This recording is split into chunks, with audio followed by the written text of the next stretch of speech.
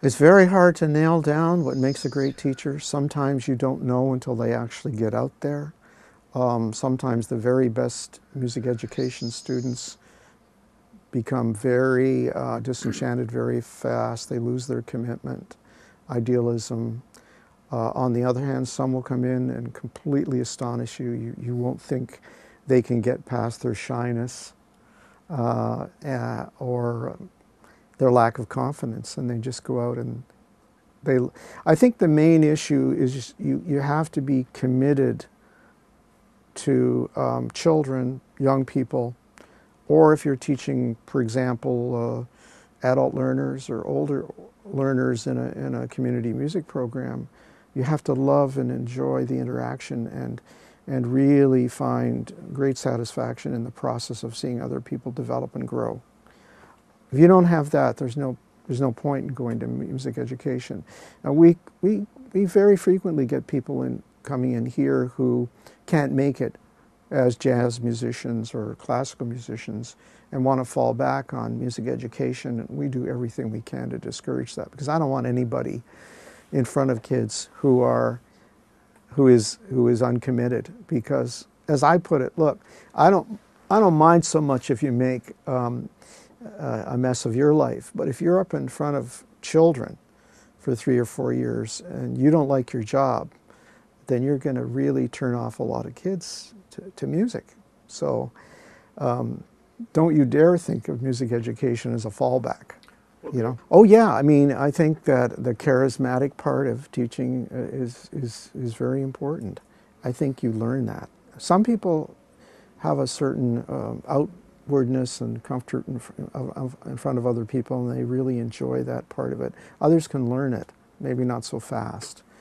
But the humorous aspect, you know, the discipline aspects, teachers generally start out being very concerned about themselves and how they're coming across, very nervous. What do my students think of me? The next stage is sort of an integration of that with being a little more concerned with the students.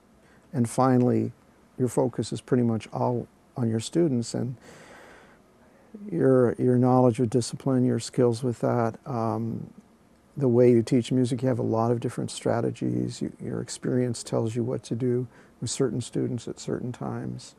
It takes time to develop. Everything that you would have maybe in a dramatic performance goes into teaching. You can't rely on that too much, but certainly that your voice, your gestures, your relation to an audience, all of those things are factors, definitely. It develops your credibility. If you're asking them to be musical, then you've got to show them. You've got to sing. Whether you're an instrumentalist or not, you have to demonstrate how things should be performed. If you can't play a certain instrument a certain way, you have to be confident enough to ask a senior student to demonstrate it. Peer teaching is really effective.